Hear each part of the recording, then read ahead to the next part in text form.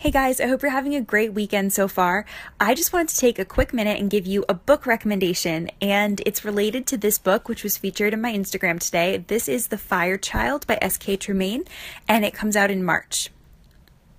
So if you saw my Instagram post today, in my post, I mentioned this author's first thriller, which is The Ice Twins, and this book is one of my most recommended. I totally love it, and tonight I'm going to tell you why. So just to back up for a minute, I know that The Fire Child has received some mixed reviews, but I wanted to check it out so badly because of how much I enjoyed The Ice Twins. So more on this book to come. I just started it today and I'm excited to see where it goes. I will keep you guys updated if it belongs on your reading list. But now let's get back to The Ice Twins.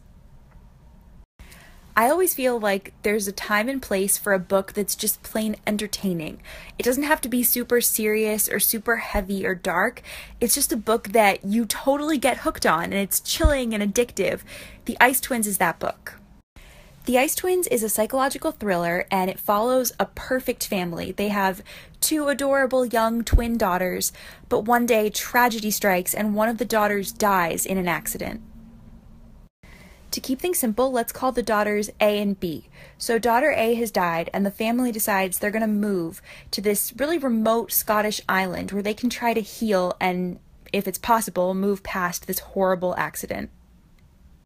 But when they get to the island, things start to get strange. The house feels really eerie to the wife, and to make matters worse, daughter B, the surviving daughter, starts to claim that she's actually daughter A, and that daughter B was the one who died in the accident. Not only is their surviving daughter making these crazy claims, but her behavior is also getting really erratic and kind of disturbing. And when the husband has to go away for a business trip and a storm encroaches on the island, things get creepy really fast. I loved this book. Like I said before, this is not super serious crime fiction. It's not very heavy. It's not very violent. I just found it super atmospheric and totally addictive. But you should note, this book isn't like super fast-paced or action-packed. It's more of a slow build. I really felt like the atmosphere of the small island was just perfect. It really provided a whole backdrop, a whole world for this story that I loved. So if you're in the mood for a mystery that's slow burning, very atmospheric, and that almost has a ghostly quality to it, I definitely recommend The Ice Twins. I totally enjoyed this book. It really creeped me out, actually, even though it's not super dark.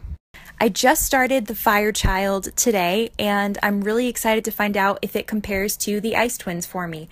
I know there have been mixed reviews of this one, but I really enjoyed The Ice Twins, and I just had to see for myself what The Fire Child is like.